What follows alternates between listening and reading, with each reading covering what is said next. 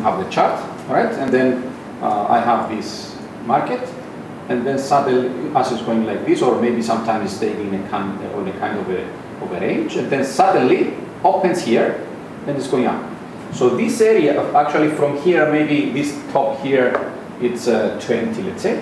So in here, this one is 23. That means from 20 to 23, we don't have any price. Usually it goes back and closes the gap. Okay, this is what I was expecting to hear, right? So opens with a gap, we say close here, and then from 19 to 24 maybe, there is no price, and the buyers are willing to buy directly at the 24, and they have a deal there. This is called gap, right? So I was looking for this thing in our books, right? So I found very brilliant ideas anyway, how to make money out of this or take advantage of this. So, but I saw some ridiculous views about the gaps, right?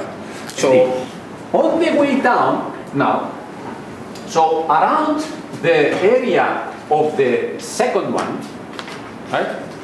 So the market will find a support. That means, you see, after this gap, we will stay here around this area, right?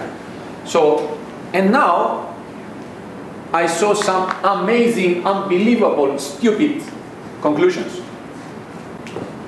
So they say, because we had a gap before, the market will come back to close the gap, which is totally wrong.